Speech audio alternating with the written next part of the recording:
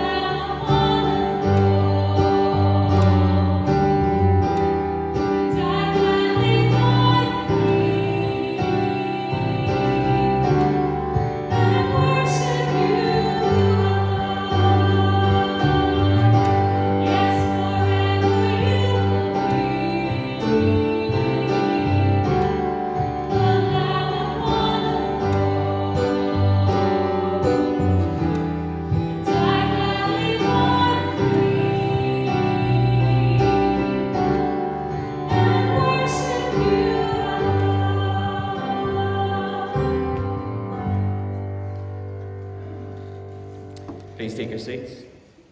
We're going to come to the Lord in confession. We're going to take a few moments to say sorry for the things that we've done, the things that we've said, the things that we've maybe thought that have been wrong. We're going to confess those to Him. Also in the expectation and the confidence that He's a God who forgives us. So let's take a few moments in quiet. Let's confess those things.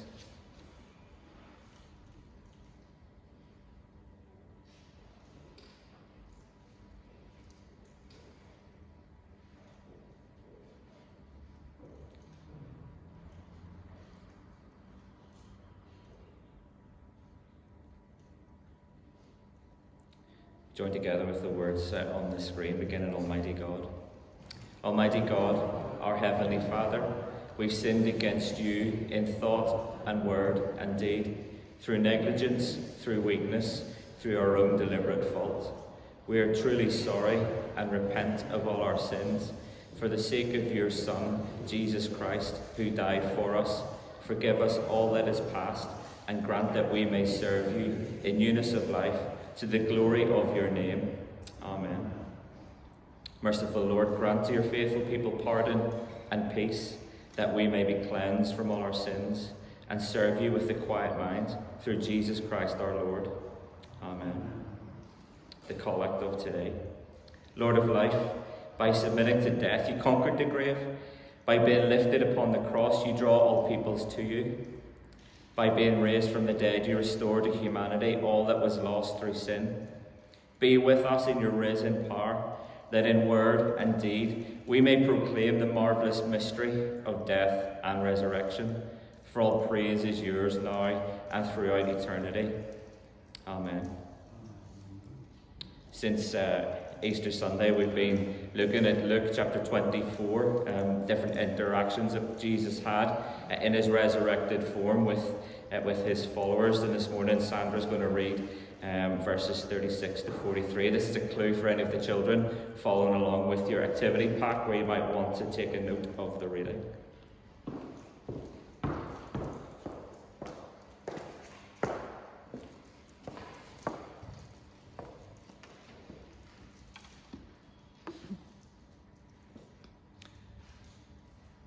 Luke chapter 24, verses 36 to 43. While they were still talking about this, Jesus himself stood among them and said to them, "Peace be with you." They were startled and frightened, thinking they saw a ghost. He said to them, "Why are you troubled? And why do doubts rise in your minds? Look at my hands and my feet. It is I myself. Touch me and see. A ghost does not have flesh and bones, as you see I have." When he had said this, he showed them his hands and feet. And while they still did not believe it, because of joy and amazement, he asked them, "Do you have anything here to eat?" They gave him a piece of broiled fish, and he took it and ate it in their presence. This is the word of the Lord. Thanks be to God.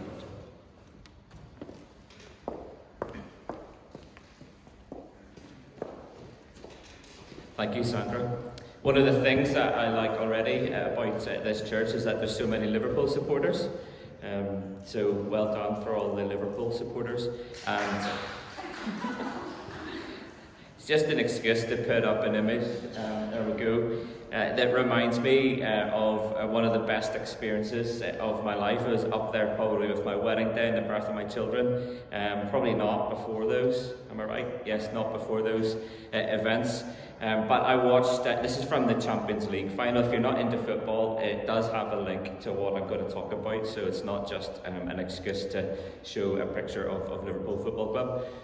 But Liverpool were in the Champions League final, and they were playing AC Milan, one of the greatest teams of the time, and at half-time, Liverpool were being beat 3-0. I was watching it at a friend's house with a couple of mates, and the guy whose house it was at half-time said, "Look, I'm away to walk the dog. There's no point staying to watch this. Obviously, we're not going to win." But as all the Liverpool fans know, and all other football fans, Liverpool pulled it back. They scored one goal, then another, and it went to extra time, and at the end of the game, it was a draw. So it goes to penalties, and Liverpool win on penalties. There's the chance to cheer. Did it work? So Liverpool win this game, and my friends and I am sitting there sort of quite dejected for a lot of the game, and as it goes on we start to get a bit more excited and a bit more, we're anticipating that this might actually be okay after all. And at the end of the game we're there going like, I don't believe it. Like, did this actually happen? Did we actually win the Champions League from a place of no hope till we win the game? I'm thinking, I just don't believe it. I don't believe that happened. Do you believe that this happened? I can't believe that it happened, but it did happen because we just watched it on the TV. Maybe you've had experiences like that where something has happened and you can't believe it. Like, I don't believe that happened, and you're sort of rubbing your eyes and think, am I seeing this correctly? I always think of this man whenever I talk about or say like I don't believe it. Victor Meldrew from the TV programme, is it Keeping Up Appearances, and his catchphrase was, "I don't believe it." Not when something good has happened, but whenever he sees something, and he has to believe it because it's in front of him, but he's like, "I don't believe that this has happened. Another catastrophe has happened to me again and again. I don't believe it." And the reading today is part of Luke chapter 24, and it can be called the I don't believe it chapter. So you have at the start, the women go to the tomb. The tomb is empty, and they're like, I don't believe it, the tomb is empty, what is going on here? And they run back to tell the rest of the disciples. The disciples say, we don't believe you, we don't believe it. Then Peter goes to the tomb and sees that it's empty, and he's wondering what's happened, thinking, I don't believe it, the body isn't here. Last week, Irvine talked about the couple on the road to Emmaus who walked with Jesus. Jesus walked with them. They didn't recognize him. And they're saying, we don't believe it. We had hoped that he was the Messiah. We had hoped that he'd come to rescue us. We had hoped, but their hopes had been shattered. And now he appears to the rest of the disciples, and they struggle to believe it. So what do we see? What might we learn from this passage? It's really interesting that Jesus comes into the midst of them and he says, peace be with you. So to a group of people filled with unbelief and confusion and turmoil, people who are wondering what had happened, he says, peace be with you. Shalom. You've maybe heard that phrase before, peace be with you. This is a normal greeting from the day, like saying hello. As we might say hello to someone or good morning, they would say shalom. But he meant the full meaning of it, peace be with you. When I was a student, I spent 3 summers working at a camp in America. And for the first number of days and weeks, I was really confused because I would walk past someone and say hi, and they'd stop and say, well, actually, it's going really well, thanks. Or else I'm not having a great day. And I'm like, why are they telling me their life story? All I'm doing is saying hello, not realizing that literally hi is short for hiya, which is short for how are you? So I was saying hi just as a greeting. They were thinking I was really interested in how they were. It's a bit like asking someone, how are you? Oh, great, how are you? Great. And then you walk on, and we're not really bothered about the whole story. Or, how's it going? How's it going? We see that in the mornings. I walk our dog in Belmont Park, and you go past other guys walking their dogs, say, how's it going? How's it going? That's a question, isn't it? That's asking, how's it going? How's your day going? But we don't answer because it's just really a greeting. And quite often in these days, people will say shalom, shalom, and it's just a greeting. But Jesus here means peace be with you. I've come into your midst and there's a lack of peace. And he says, peace be with you. He really meant it. His desire for them was to be at peace, and he knew that they weren't. And his desire for us is the same. Shalom, peace. Peace in our hearts, peace in our lives, peace in our minds. The reading tells us that they were startled and frightened, thinking that they'd seen a ghost. Possibly the reason they thought they'd seen a ghost is because in another account, in a different gospel, it says that the door was closed and locked, and then he appeared in the midst of them. Another reason is that they maybe struggled to believe in the resurrection, because there's quite a lot to ask.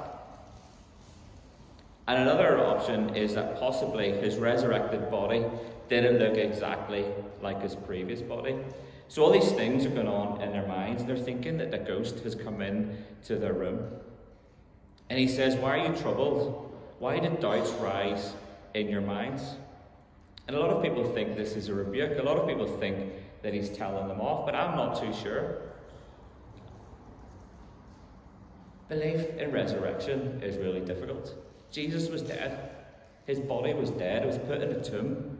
A stone was rolled over the entrance to the tomb. It's really difficult. It was really difficult for them to believe in the resurrection. So maybe it was a rebuke, maybe it was a gentle telling off, but maybe it was just saying, look, I get it. This is really difficult to understand. I think he was maybe saying to them, it's okay to be troubled about things. It's okay to have doubts and questions about your faith. I think he's acknowledging their legitimate troubles and doubts, but he wants to move them on from there. There's other examples in the Bible of people who doubted and people who struggled. Doubting Thomas is the name we give to one of the disciples. Thomas, who said, I'm not really sure if it's actually you unless I see the wounds, unless I see the piercings in your body, I'll not believe it. But when he was shown Then whenever Jesus said, well, let me show you, he renewed his faith, and this confirmed his identity. He continued as an apostle. He was there at Pentecost. He was there as part of the early church. Or what about King David, a man described as being after God's own heart? But a lot of the Psalms he wrote questioned God's intentions and his provision with often raw and angry language. Or what about the story of Job in the Old Testament? Job, who voiced his doubts and disillusionment in very strong terms. The Bible has a lot of examples of people who questioned, people who doubted, and people who were troubled in their faith. In this story, it says, why are you troubled, and why do doubts rise in your minds? But look at my hands and my feet, it is myself. Touch me and see. In a way, Jesus was saying, look, I acknowledge that you're troubled. I acknowledge that you have doubts about this, but engage with me, interact with me, touch me, and see. With Thomas and David and Job, they had doubts, questions, they were disillusioned, they were troubled, but each of them engaged with God in those. One writer explains that there's different shades or different types of doubt. He says one shade of doubt is intellectual, for those who really want to see the evidence and really want to see all of the proof before they'll believe or before they'll trust. Or people who read something in the Bible, who come to something that they really struggle with theologically. Another group of people with doubts are those with institutional doubts. These are people who struggle with how church operates. They struggle with things that have happened in the church and through the church, and a belief that the church is not what it ought to be. A lot of them will say, I love Jesus, but I really struggle with church. Or people with transitional doubts. Something happens in life, there's bereavement, there's a crisis, there's an illness, or someone going through a particular life stage. So a lot of young Christians, as they go to university, really struggle with their faith as they encounter new ways of life, they encounter new ways of thinking about things. Or maybe it's retirement, where retirement comes and people struggle with that. And all these things can impact our faith. So are you troubled? Do you have questions? Maybe you have doubts, maybe you're even disappointed or angry with God. But I think what we see from the passage today is people who struggle, people who were troubled, people who had doubts were invited to engage with him. Jesus said, come, engage with me, touch and see. So what do we do if we have doubts? What do we do if we have questions? What do we do if we hit something and we really struggle or are troubled? From this passage, I think we're called to engage with God. Sometimes we'll go to other people, we'll go to our friends, but this isn't always a great thing to do, because sometimes they'll maybe not push us towards God. Sometimes it's like, yeah, come on, we'll go down a different route. A lot of younger generations go online, they go on social media and on the forums, and they're attracted away from God. It's a trajectory away from him, but I think it's more helpful if we're pulled towards him. Even to say, God, I have questions, I have doubts, I have troubles, but I still trust you for the answers, for resolution, for the way forward. Another problem we might have is unexpressed doubt. So if we keep it to ourselves, it becomes unresolved. If we don't do anything about it, nothing changes and we stay where we are. So what do we do if we have these doubts? What do we do if we have questions? What do we do if we say, God, I see what you're saying, I read what you're saying, but I struggle to accept that. There's things going on in my life that really bother me. There's things that are going on that really trouble me. My life is not all sweet. Well, being at church is a step. Even if you're watching at home, engaging with the church community is a good step. Praying honest prayers is a good thing. Expressing how you're feeling, expressing to God how or what you're thinking. This is what David did, this is what Job did. I think quite often we think it's a sin to express doubt or to ask questions, or to tell God that we don't understand what's going on. I don't think that's a sin. I think that's honesty. We can go to our Bibles and ask him to speak to us through his word. We can talk to others. In the book of Proverbs, on numerous occasions, it says that we should seek wise counsel. Maybe this is a trusted friend who's further along the path, or someone who's walking with us. Processing and dealing with our doubts and our questions is a good thing, and it can be a good thing for our faith. Frederick Buechner, who's a theologian and author, he says that doubt is the ants in the pants of faith because it forces you to move. It forces you to get up and do something about it. And he writes that doubts and engaging with God with our doubts and through our doubts can be a powerful motivator toward a more complete and genuine spiritual life. If we have doubts, if we have questions, if we're troubled, and we don't do anything about them, we don't progress, we don't move on, and we're stuck in them. I believe what Jesus is saying and what God is saying to us through the passage is, I understand, I acknowledge those, but come to me, take a step towards me, engage with God. They say that every journey begins with a step. My encouragement is to make a step towards engaging with God in your doubt and your troubles, engaging with him with your questions, and allow him to minister to you as Jesus ministered to the doubts and troubled minds of these disciples. And for those of us who maybe aren't in a place where we have doubts at the minute, or we don't have questions, we aren't troubled, what do? Let's be people who encourage those who are struggling. Let's be people who say to our friends, look, I see that you're struggling, I see that you have doubts, I see that you have questions, but let's bring them to God. Let's move towards God with them. The perception of the church is that we're not often a people, it's not often a place that's safe and hospitable to express doubts or to ask questions. This is a belief of younger generations that if they grew up in the church but struggle with things of faith, struggle with Christianity, that they don't ask the questions, you don't admit that you have doubts. Church should be the place, or more importantly, should be the people where we're comfortable to ask questions and express our doubts in the context of a loving community who want the best for each other. Let's be people who help one another through the difficulties of life, in times of trouble and doubts and with questions, and we spur one another on towards God. Jesus said to the disciples, "It is I myself, touch me and see." What he's saying is experience for yourself. You see, the disciples were hearing stories of resurrection from others. Now Jesus is saying, see for yourselves. The old understanding of a priest was that he would interact with God on behalf of the people. But Jesus was saying, Jesus was teaching, interact directly with me and with God. Ephesians 3:12 says, in him, in Jesus, and through faith in him, we may approach God with freedom and confidence. There's no criteria here. There's no, as long as you don't have doubts, as long as you don't have questions, as long as you don't have troubles. It says, we may approach God with freedom and confidence. And then Hebrews 4:16 says, let us then approach God's throne of grace with confidence, so that we may receive mercy and find grace to help us in our time of need.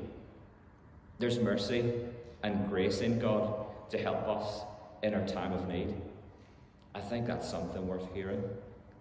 There's mercy and grace in God to help us in our time of need. In Psalm 34 verse 8 it says, taste and see that the Lord is good. You can't taste through someone else. Last week I overheard someone here talking about strawberries and how great strawberries are at the minute, and I love strawberries, and I thought, I don't want to hear other people talking about how good strawberries are. I want to taste some myself. You can't taste through someone else. God's inviting each of us to deeper relationship with him, ourselves, not through someone else, not hearing other people's stories. And at the end of the passage he says, do you have anything here to eat? And he took it and ate it in their presence. In a sense, he was having a fish supper with them. I posted an image during the week on our Facebook page, and it's one of the most interactive images we've had because I put a fish supper on. And I love that in this interaction, it takes place in the ordinary. Jesus said, let's sit down and let's have some fish. Probably wasn't battered and deep fried the way we would eat it. But he says, let's sit down, let's eat together. And one person has written that Jesus was often at a meal, on the way to a meal, on the way from a meal, or talking about a meal. And if not, he's talking about another everyday, normal event. The invitation that we have is to encounter and engage with God in the everyday. How do I do it? I walk the dog. Sometimes it's when I'm driving and I turn off the radio. Sometimes it's when we're in church. For some people it's as they cook, it's as they do the dishes, as they cut the grass, or sitting on a bench. Maybe you go fishing. Whatever it is, it's an everyday thing. God's desire is relationship with us all day and every day, in the ordinary, regardless of how strong we think our faith is, regardless of how much we think we deserve it, regardless of the doubts and the questions.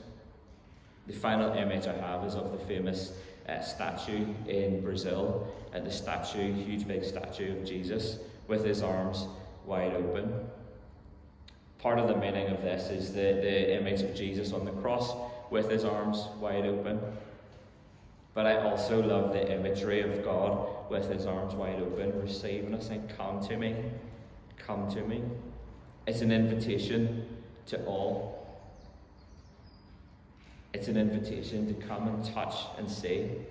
It's an invitation to come and taste and see that God is good. And he says, come to me.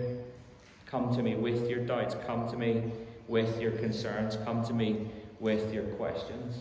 Come to me in your troubles. But come to me. We've been celebrating the resurrection of Jesus, and part of that teaches us that Jesus is alive today, and he's there sitting at the right hand of God, and they're engaging with us in relationship, and we can experience God through his Holy Spirit. He's saying, come, engage with me in relationship. Well, let me walk with you throughout your everyday, through the good times, through the difficult times. But because Jesus died and was resurrected, if we put our trust in him, we can have a relationship with God. And as I said, it doesn't matter how much we know, how little we know. It doesn't matter how many questions we have. It doesn't matter if we're really confident in our faith or really questioning our faith. It's this relationship with the arms wide open of God saying, come to me, walk with me, let me engage with you. And as Jesus ministered to these disciples, God wants to minister to us in our needs. Let's pray together.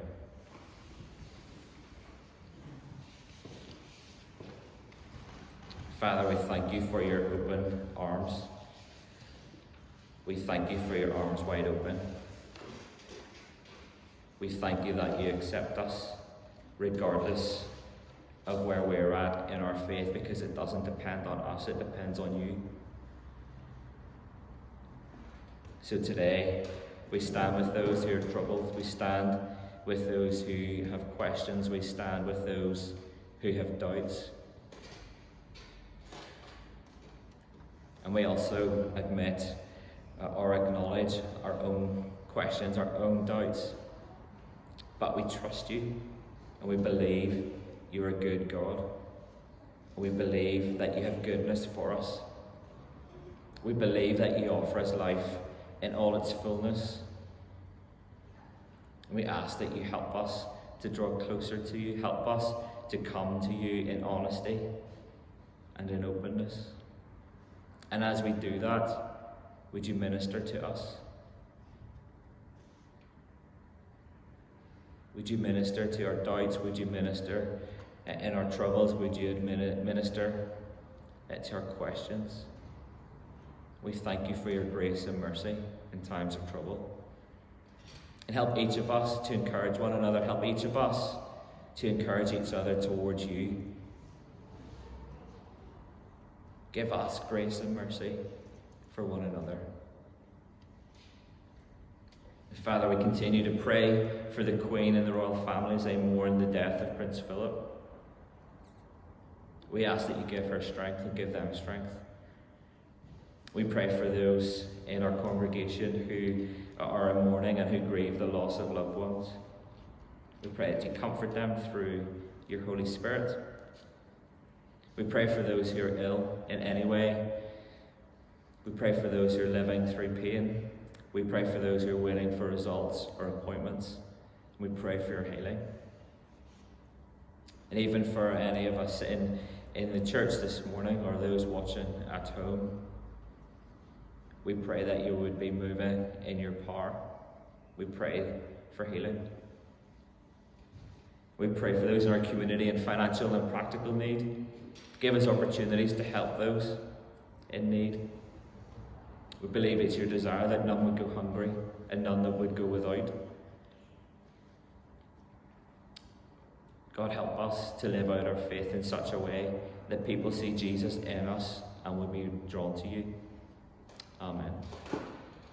Let's join together in the Lord's Prayer, and the words will come up on the screen. Our Father in heaven, hallowed be your name. Your kingdom come, your will be done on earth as in heaven. Give us today our daily bread. Forgive us our sins as we forgive those who sin against us. Lead us not into temptation, but deliver us from evil. For the kingdom, the power, and the glory are yours, now and forever. Amen. If you're able to stand, will you stand with us? We're going to affirm our faith.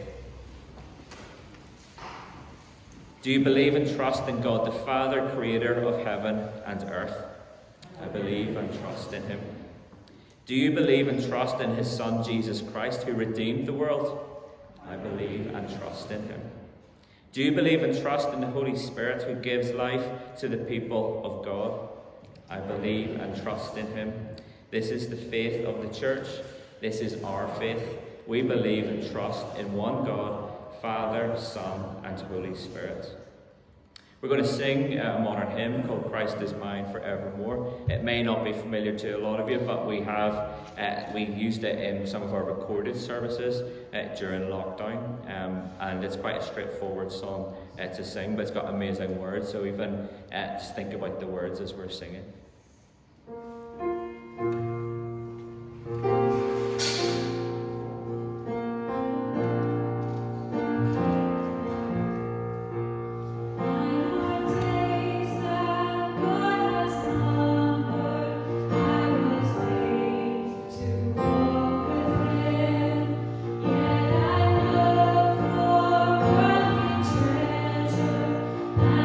Sake, the King of Kings.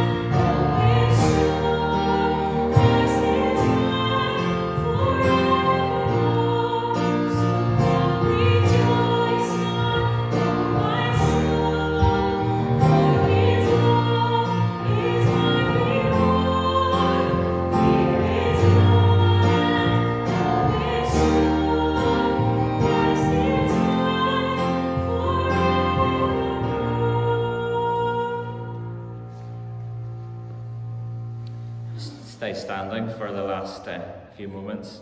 A couple of announcements. One is that our online Bible study will start again this week on Zoom from 7:30, and we'll send out the details about that in an email hopefully tomorrow. Also, we communicated this week about some opportunities to get involved serving in the life of the church.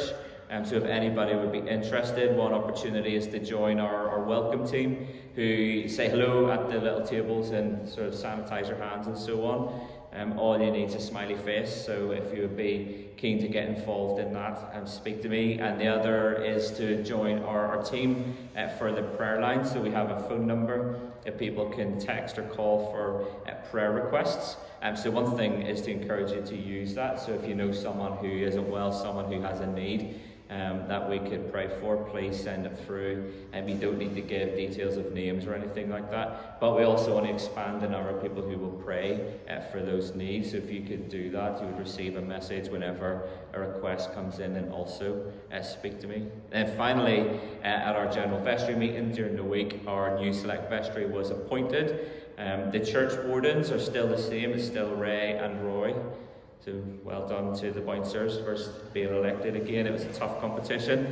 I'll email out the details of the different members of vestry during the week as well, so you know who they are. So as we leave, there's an opportunity to give your offering in the baskets on the way out. Let's join together with the words on the screen. Grant, O Lord. Grant, O Lord, that as we leave this house, we may not leave your presence. Be ever near us and keep us close to you, now and forever. Amen. The Lord be with you. Go in peace to love and to serve the Lord.